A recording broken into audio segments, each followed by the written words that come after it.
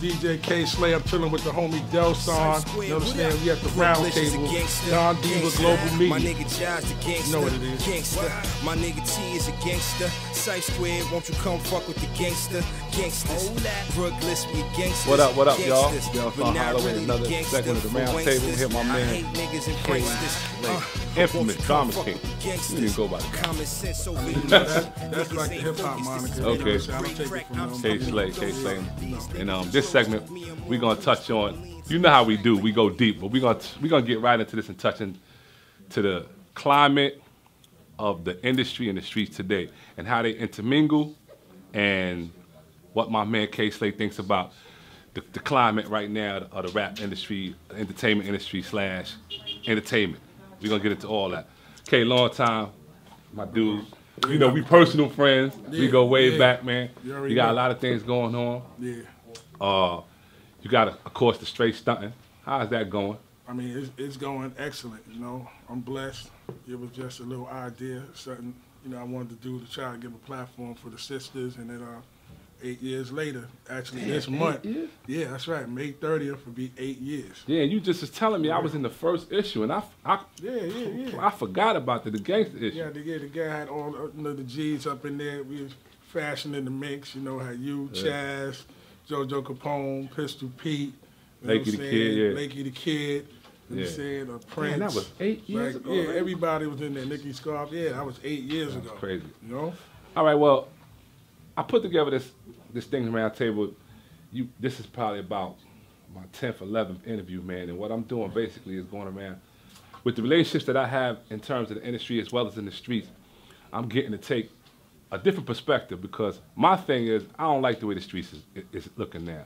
And I hate the way the entertainment industry, in particular the rap era, is glorifying and perpetuating this gangster lifestyle, not really knowing how serious it is. Like, it's not even a lifestyle, it's a death style. But you being who you are, and the Drama King and all that, earlier we was having a conversation on the phone, and it was real profound where you started giving it up to me. And I want you to get back into that, because I want these kids to really understand, as we grow older, it's okay to elevate and mature. Yeah. And at one point, you was the Drama King. And you even kind of like, I guess I want to say, hyped that. Where you at now, what made you change? What made me change it is that, like I said to you earlier, I don't want anybody ever to forget that it's the entertainment industry. It's entertainment. Everything ain't supposed to be real. You understand? You're entertaining the people, because from the lifestyle a lot of brothers come from, if they was to really act it out, they'd be indicting themselves. You understand what I'm saying? So every time a brother is in a video doing something, it shouldn't be taken like this is actually what it is. You understand what I'm saying? It's just entertainment. It's not intertwining the two, but WWF is entertainment. Basketball is entertainment. Football is entertainment. It's something that people are supposed to enjoy. You know what I'm saying? Now, when I was calling myself the Drama King, is when it was battles. Right. Nas versus Jay-Z. Neither one of them is going to kill each other or anything. They're businessmen getting money, but they brought their talent to the table, their art form against each other. Right. You understand? So when I was calling myself the Drama King, it was entertaining the battles in hip-hop.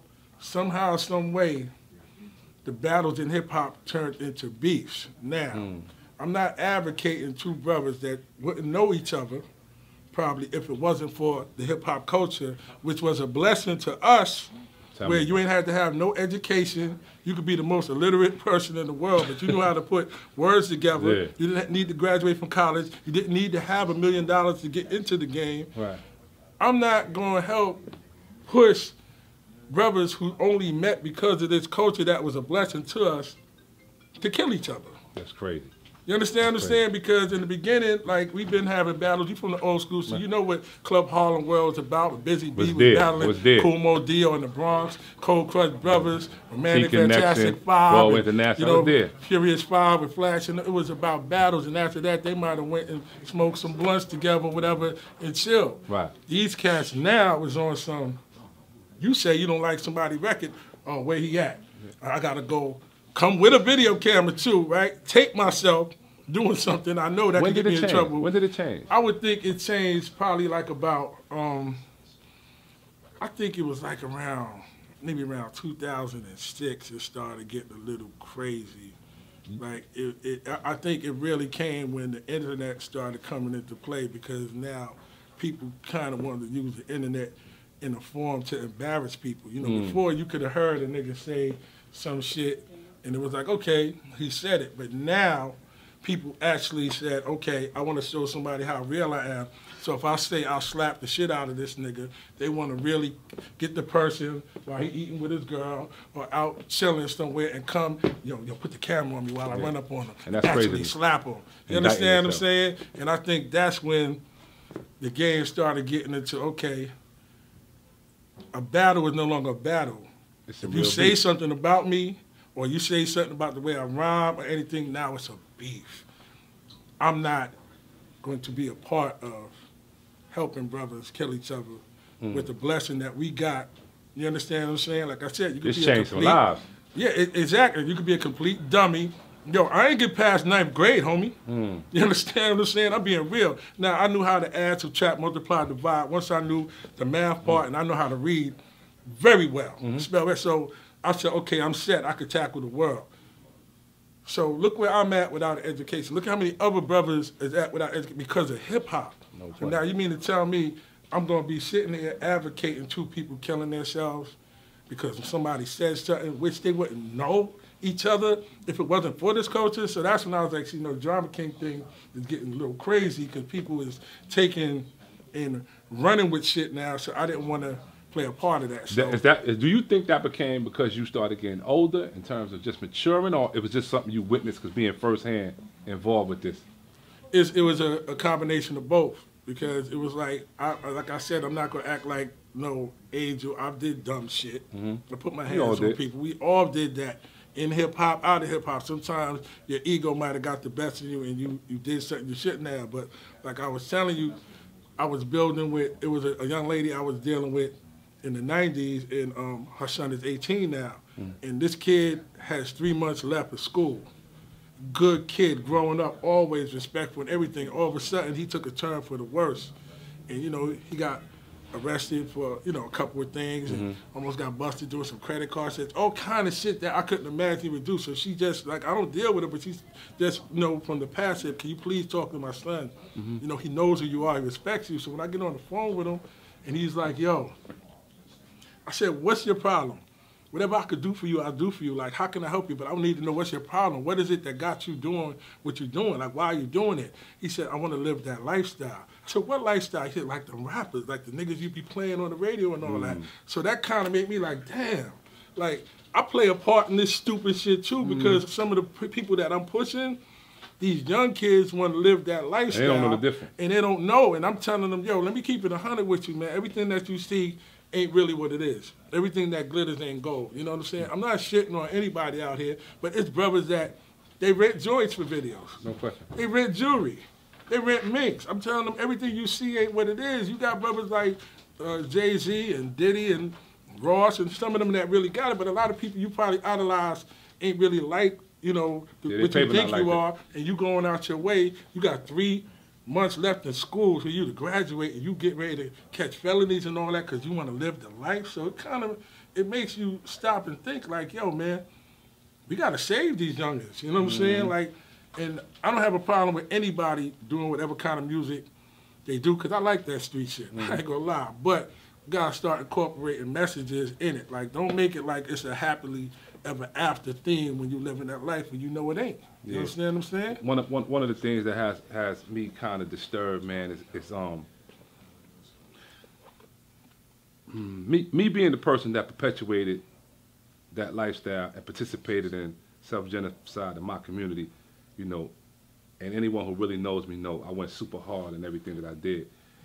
I feel like it's a part of redemption, and it's my responsibility to kind of start leading these cats in another direction. So you respect me because you know I got down, I bust my gun, all that shit, I did it to the 10th power.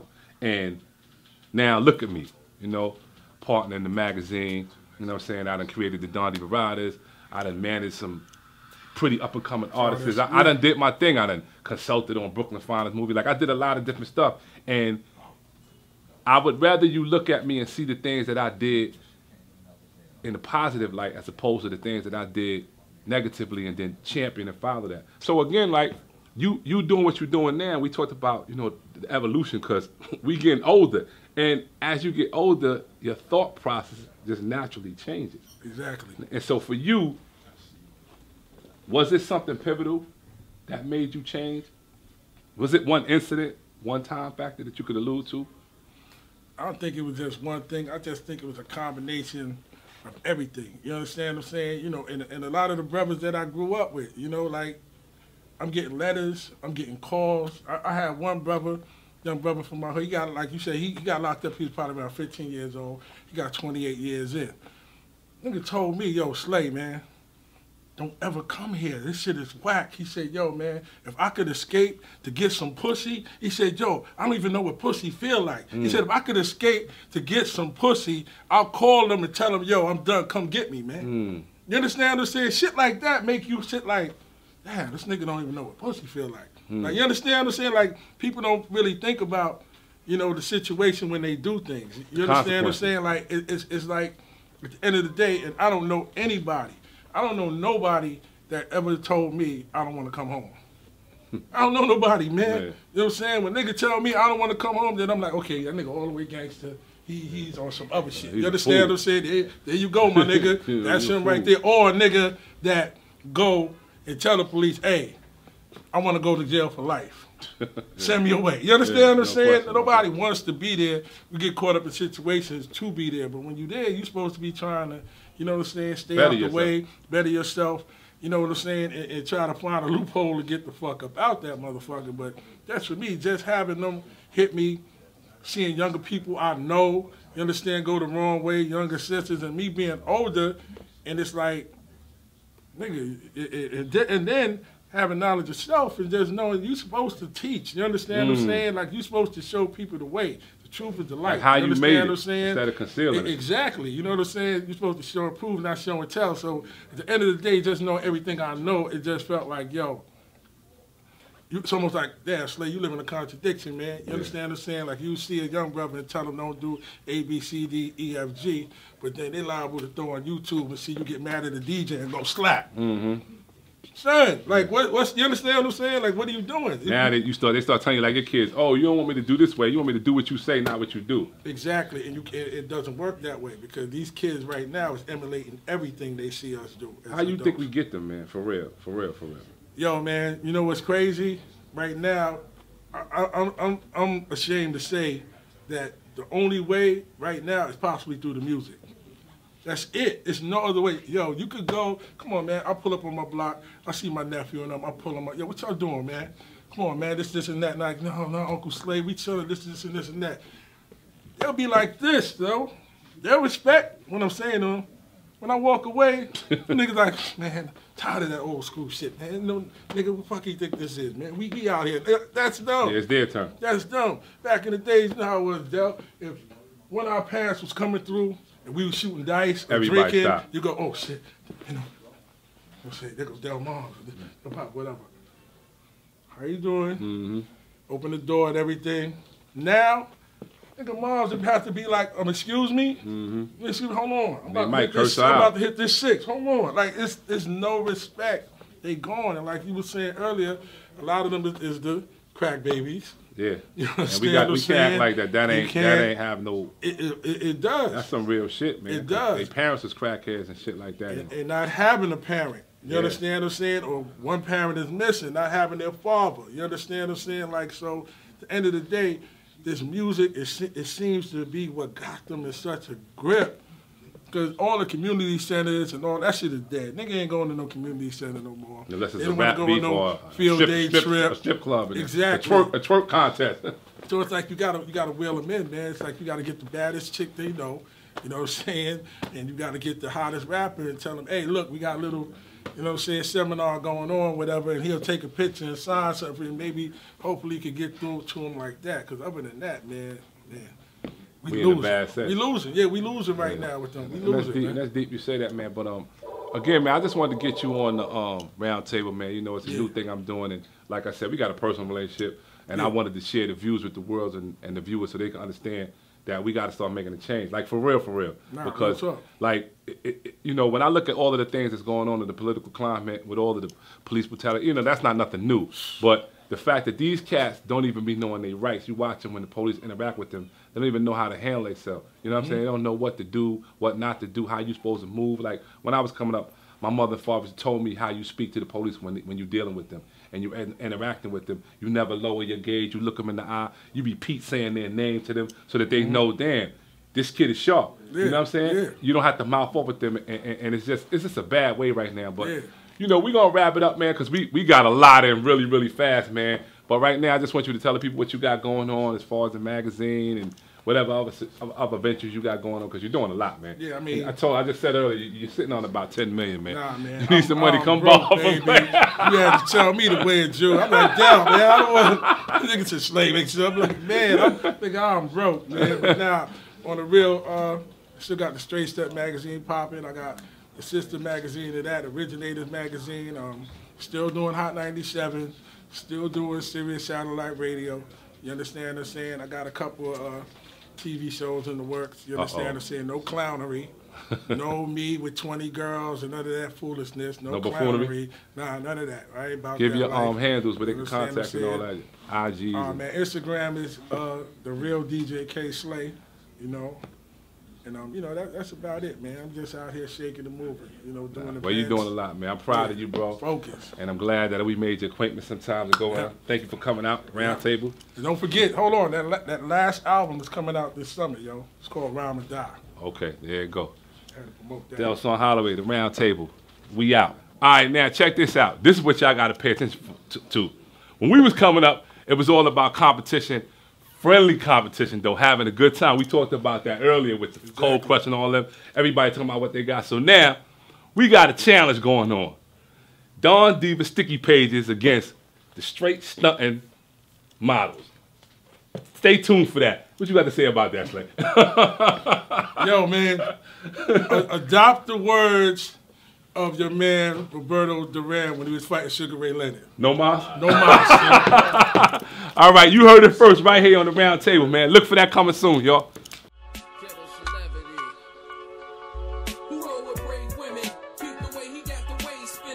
Like a carousel talking a big deal, too much time to take up. Almost sprayed the Jacob at will and off the kill with the commissary.